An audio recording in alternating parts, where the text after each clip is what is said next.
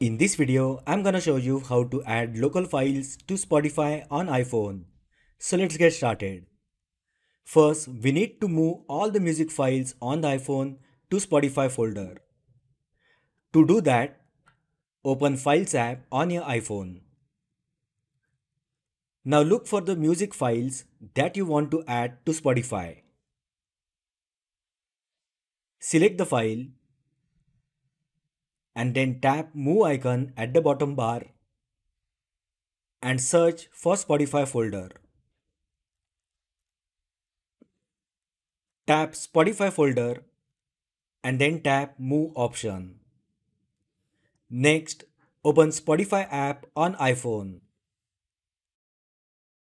Now tap Profile icon located at the top left side. Now tap Settings and Privacy. Scroll down and tap Local Files.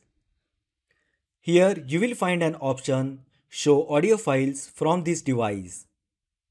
Just toggle the switch to on. Now close Spotify app and open again.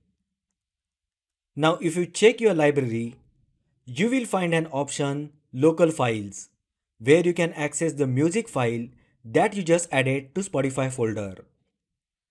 So that is how you can add local files to Spotify on iPhone. If you find the video helpful, then like the video, share with your friends and subscribe to my channel. Thanks for watching and I will see you in the next video.